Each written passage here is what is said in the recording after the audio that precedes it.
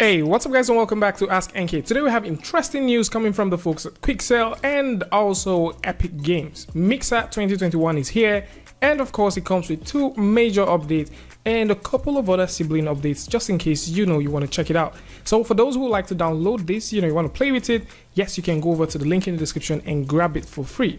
Now Mixer is the direct alternative to what you can do with Substance, but it just makes more sense at this point that you can actually get Mixer for free. Now a lot of people would see this as a game changer, and of course I do see it as a game changer. So let's dive directly in and take a look at the new set of features that you'll be getting with this. Two major things that you'll be getting is the multi-texture set and also UDIM support. Huge game changer, and of course I do know a lot of you guys will be excited about this one. So getting all the way down, you'll now be able to work with multiple texture sets. So just in case you want to cut your stuff into different textures, you can now split your texture set into several layers and you can work with these things, and you can now even paint across it.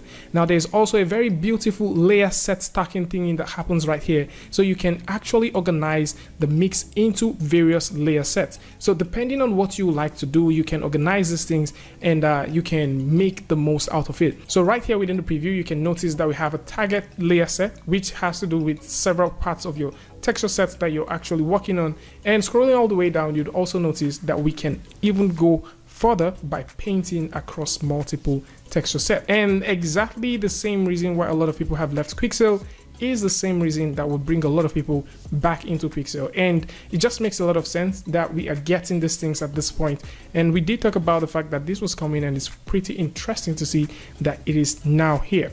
So something else which makes sense is whenever you're playing with the texture set, it also looks pretty cool that once you have a selection, that you would notice that that selection gets highlighted within the viewport. Now this informs you and actually gives you a good notion of what you're working on, so that you actually stay focused when you're working on stuff. And speaking about staying focused, there is something that is pretty nice. So unlike the other 3D apps that you use for making your textures and painting, right now you do have a tiny button that makes an active area stay in focus, and without losing any form of a total context of what you're working on, you can literally stay focused and see what you're doing while the other ones just simply fades out within the viewport. And speaking about things that fades out within the viewport, there is also a mesh visibility function. So with what we have going on here, you would notice that we do have a couple of things within the UI. Of course, we're going to do a full review about this one, just in case you want to see what it looks like before you get into it. But right now you would notice that we have a mesh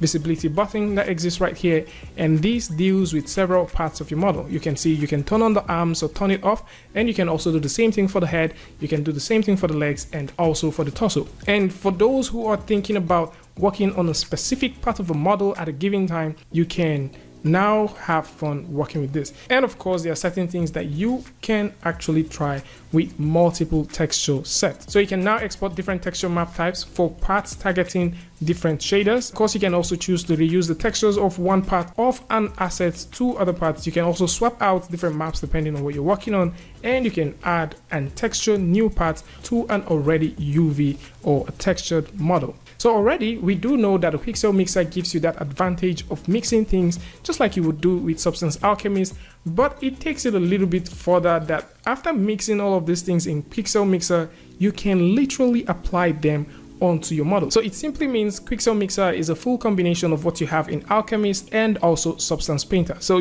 put those two together and you have a very lovely thing, and that is exactly what you're getting with Quixel Mixer. So at this point you can mix materials, you can mix different stuff, and you can apply them to your model. And it also makes sense that right now you can choose to flatten the entire mix, and flattening this entire mix simply means you're creating a map that you can now export, and these maps you can export them to different 3D apps. Now we also did talk about the fact that smart materials are going to be coming. With Quixel Mixer 2021 we'll be getting about 100 smart materials, and of course you would also notice an improved layer stacking interaction.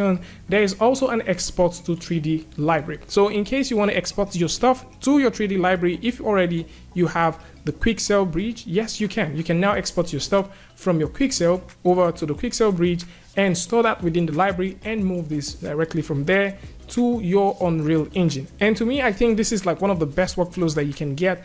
And if you already have engines, or you already have various plugins that you can use to export stuff, I think this is also going to make a lot of sense. So instead of having things and, you know, going back and forth, thinking about how to move things back and forth, this might just simply make sense that you can send this over to your Quixel bridge and you can send it over to Unreal Engine. At this point within this release, it's only specified that these can only move to Unreal Engine, and I kind of hope that other 3D app would be supported, especially those ones that do have plugin interaction or plugin integration with Quixel Bridge. So lots of cool things right here. For those who like to see a couple of samples, you want to see a deep dive, for those who like to get this, you can go over to the link in the description that can bring you right over here. So it's going to bring you right here where you can grab it for free.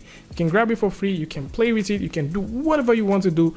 It is totally free. You can do a huge set of things. And if you like to see some things that some of the people within the community are already using Quixel Mixer to do, you can also go over to the Instagram using the hashtag #MadeWithQuixel, and you can get inspired by these things. So lots of stuff right here. And of course, for those who are looking for a full-on alternative, all right, you're looking for a full-on alternative to Substance Painter, probably not you know, not an alternative to what you can get with Mari, but an alternative to what you can get with Substance Painter, then you should consider taking a look at Quixel Mixer. It is for free. Previously, a lot of people actually abandoned this because it never had the whole multi-texture set, and you know, it didn't have the whole UDIM thing, but right now it does have it. You can grab it for free, you can play with it, and you can start using it right now.